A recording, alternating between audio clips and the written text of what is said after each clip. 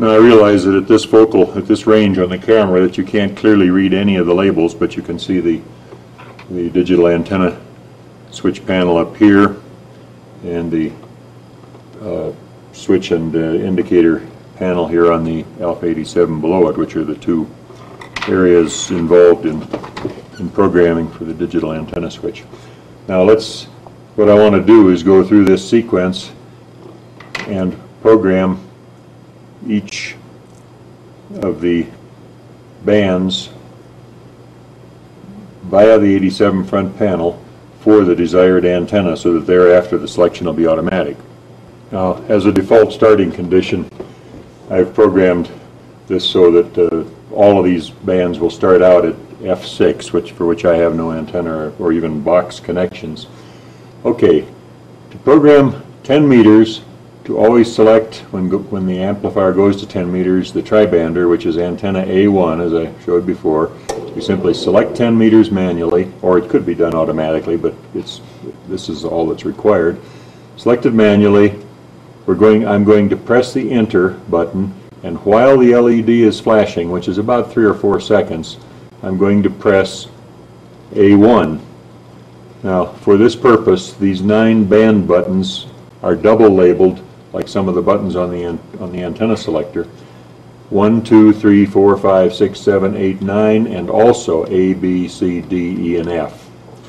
So A1 is 2 pushes on the left-hand button. The 160 meter button is button number 1 and also A. Again, it's 1, 2, 3, 4, 5, 6, A, B, C, D, E, F.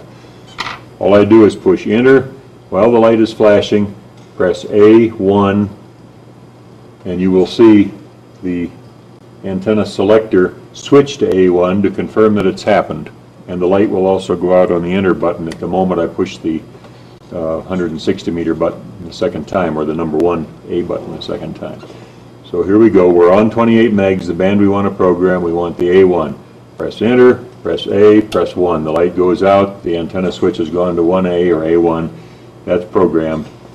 Now for 15 meters, I'm going to jump around. For 15 meters, there's 21 megs. I also want A1, so I do the same thing. For 20 meters, I want D4, so I go to 20 meters. And D4 is also, it happens, is the same button, D4. So there, D4, that's programmed. 40 meters is the first case here where it's in the same button by sheer coincidence. 7 megahertz, I want B1, which is B1. I do it like this. I try to do it from above so you can see this light go out. Press enter, press B, press 1. And the antenna switch has confirmed it's B1 programmed. Now, I'll pick up 80 and 160, for which no antennas currently exist, and all the work bands likewise, and route them to the dummy load, which is C3, which will be 2 pushes of the third button here. So let's just do this in order. We'll start with 160. I want C3. Likewise, 80 meters. I want C3. Likewise, each of the work bands, 10 megahertz,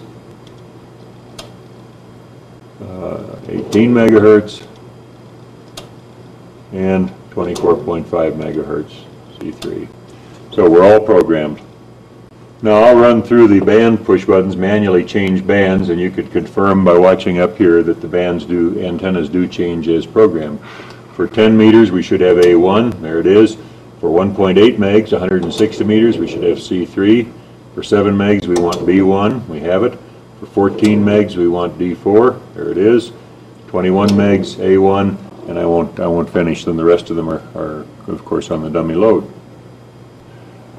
If I've done this correctly now, as I switch from one band to another, I'm just going to leave the transceiver on sideband on box, and I will switch from one band to another, from one end to the other, and we should have a proper antenna, matched antenna at all points. And you'll be able to see the band selection here. I'll read it out as I go. This is 28 megahertz, 10 meters, we're on A1. Let's go to 80 meters, 1, 2, 3, 4. C3 is correct, the dummy load. 20 meters, 1, 2, 3, 4. That's D4, the big 20 meter Yagi. Let's go to 7 megs for B1, the 40 meter beam. I'm not sure it's matched on this frequency. We'll find out. 1, 2, 3, 4. Hello, test. Okay, 1, 2, 3, 4. B1, the 40 meter beam. So now, if let's just say it's the last weekend in October, and you're working a string of JAs on Saturday night on 15 meters.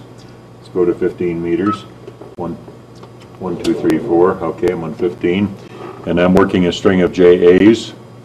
And my packet cluster spot beeps and tells me that there is maybe CR9 AA on 70, 70, who knows, somewhere on 40 meters.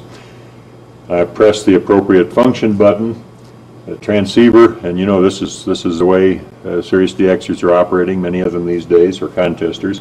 I press the function button on the computer keyboard, the transceiver automatically goes to 7 megs and to the proper frequency. I have to do it manually here. I'm on 7157 for transmit, as it turns out. So let's go back to 21 megs a second and run through this again. The packet cluster pops up. I say to the guys I'm working on 21 megs, QRX 15 seconds. I'll be right back.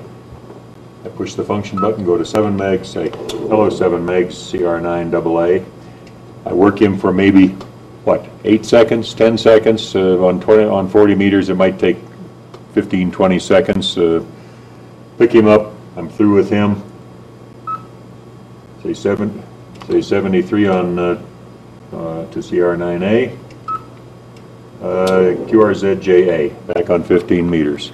Now that wasn't a very smooth demonstration because I didn't have the CT system to do even the transceiver resetting for me automatically. But the point is, antennas and all, here I am on 15 meters with the tri-bander doing my thing, or actually when I get the 15 meter beam up, using it, which would be different. It isn't programmed at the moment. I go to 7 megs just that fast, make a contact, and I'm back on 15 meters just that fast at full power. Now, all of these bands, both of these bands, 15 and 40, for practical purposes, are essentially dead right at this point today. So, not causing anybody any significant trouble, to be sure. Now, the antenna that's selected via the front panel of the Alpha 87, as I've just demonstrated, is entered into memory, and that will be the antenna that is automatically selected anytime the amplifier is driven to that band. It switches automatically to that band.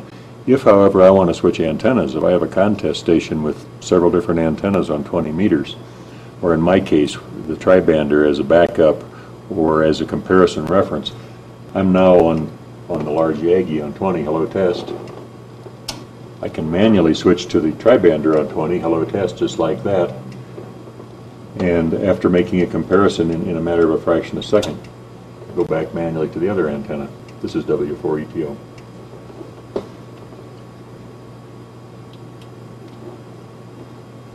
Now, the other capability of the Alpha 87A that's extremely useful to some owners is that it can be completely remotely controlled via its RS-232C serial communications link. This means you can turn the amplifier on and off, can even tune it, monitor its operation, change bands and the like from a computer, which is what I will demonstrate here, via a telephone line using modems, even over the air, say on 420 megahertz with an RF link.